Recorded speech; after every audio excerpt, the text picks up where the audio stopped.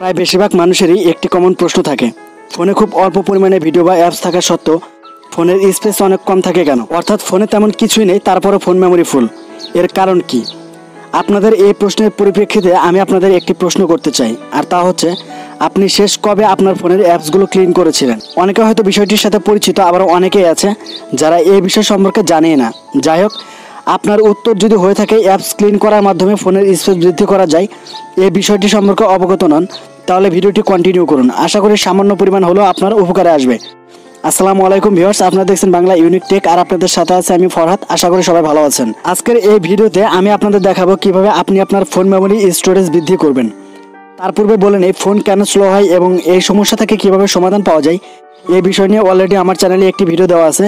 আপনারা আই বাটনে অথবা ডেসক্রিপশনে ভিডিওর লিঙ্ক পেয়ে যাবেন, আপনারা চাইলে ভিডিওটি দেখে আসতে পারেন। তো বন্ধুরা, বেশি কথা না বলে চলুন মূল ভিডিও শুরু করা যাক। ভিডিও শুরুর আগে আপনাদের কাছে ছোট্ট একটি রিকোয়েস্ট, আপনি যদি আমার চ্যানেলে নতুন হয়ে থাকেন তাহলে please hit the subscribe button and press the bell icon.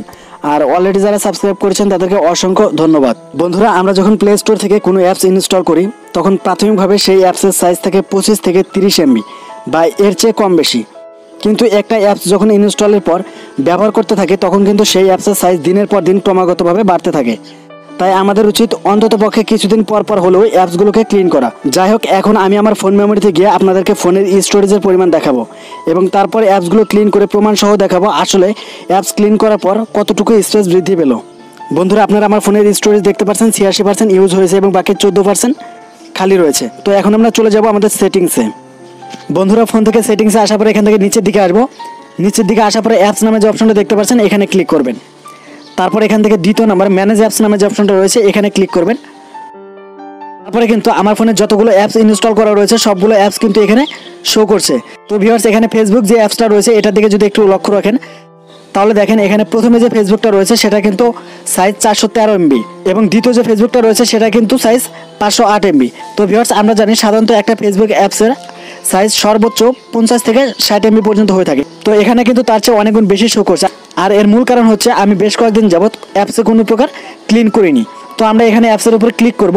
তারপর এখান থেকে ক্লিয়ার ডেটা নামে যে অপশনটা রয়েছে এখানে ক্লিক করব। তারপরে এখান থেকে ক্লিয়ার কেস এখানে ক্লিক করব। তারপর এখান থেকে ওকে করে দেব। এরপর আমরা পুনরায় ক্লিয়ার অল ডেটা এখানে ক্লিক করব। তারপর এখানে ওকে করে দেব। তারপর এখানে দেখেন 144 MB কিন্তু শো করছে, অর্থাৎ অনেকটা স্টোরেজ কিন্তু এখান থেকে রিমুভ হয়ে গেল। তো আমরা ব্যাগে আসার পর এবার দ্বিতীয় যে ফেসবুকটা রয়েছে এটার উপরে ক্লিক করব। তারপর এখান থেকে সেম প্রসেসে ক্লিয়ার ডেটা এখানে ক্লিক করব। তারপর এখানে প্রথমে ক্লিয়ার কেস এখানে ক্লিক করব। তারপর এখানে ওকে করে দেব। দেখেন 508 থেকে কিন্তু 46 হয়েছে। তো এটা আমরা আবারও ক্লিন করব। তো আবার ক্লিয়ার অল ডেটা এখানে ক্লিক করব। তারপর এখান থেকে ওকে করে দেব। তারপরে দেখেন এটাও কিন্তু 144 MB হয়ে গেছে। তো বুঝতেই পারছেন এগুলোর সাথে কতটা স্টোরেজ যুক্ত ছিল। তো আমরা একে একে এখান থেকে কয়েকটা অ্যাপস ক্লিন করব।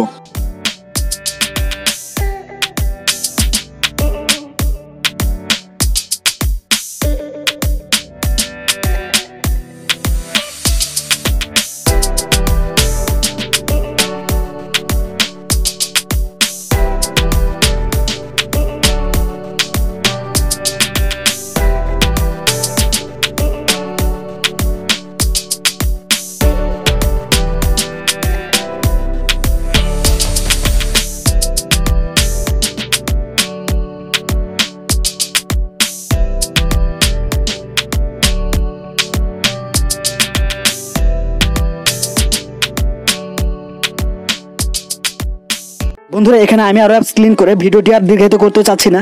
তো আমি 4-5টা অ্যাপস এখানে ক্লিন করলাম। তারপরে এখন আমি আমার মেমোরিতে গিয়ে দেখবো যে আসলে কতটুকু স্টোরেজ বৃদ্ধি পেল। আমরা সরাসরি মেমোরিতে চলে যাচ্ছি।